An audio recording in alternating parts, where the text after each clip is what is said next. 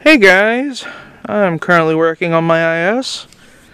This is a rear tow arm, and when you lower your car too much, this little doodad here ends up becoming no longer useful.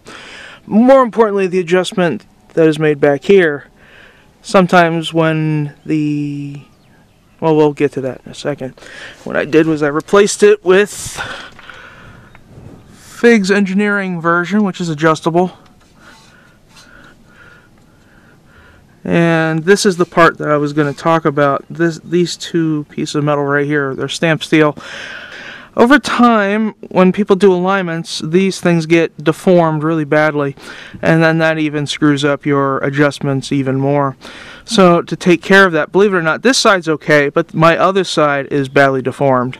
So these will help with that, but more importantly, this will help with my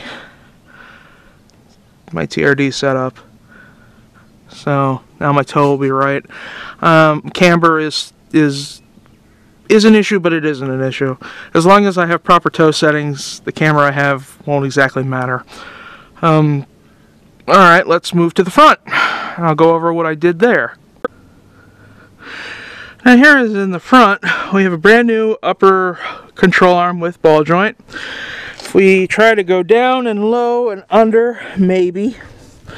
It's doubtful we'll be able to see it, but we have a new upper ball joint.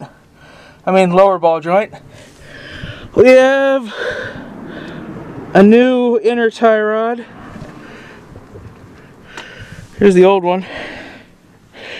Here is a video that I filmed earlier of just how bad this tie rod is.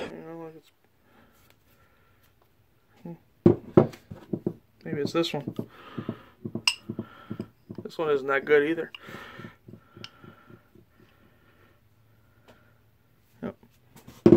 Now, here is also a video that I showed how bad the old one of these were. Now, the funny thing is that I initially wanted to change this because of how bad the bushings were back here. I didn't even bother to think about how bad the ball joints were. So, here's that video.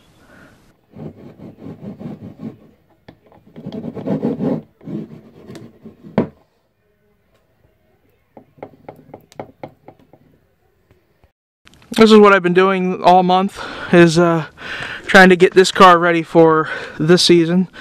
Earlier in the year, we went to these really nice Stop Tech stainless steel brake lines. And of course, there's my TRD suspension, my Hotchkiss sway bar, some of my Cusco bits, at least one that you can see. I changed my brake pads earlier this year, and also changed brake fluid to .4. So this year has been the year of the IS300. The 8.6 will be getting its day, but for this time around, it's for now it's the IS300's day. Now I'm going to go in the house and show you some more goodies. So the reason why I brought you inside, because I wanted to show you this. This is an automatic transmission mount. Now I haven't decided yet the course of action that I'm going to do with this mount. There are not many companies who make aftermarket mounts, like poly mounts, for the automatic transmission of the IS300. So I was considering making my own, which will be a full DIY video if I choose to do that. If I choose not, I'm probably just going to stick this new one in. So that's the real reason. Plus, if you notice right here, I'm not going to pan, there's a wheel sitting here. This is one of the 4 wheels for my Lexus. Just chilling, waiting to go in. The wheels are getting a dedicated video, so it's not fair to mention too much.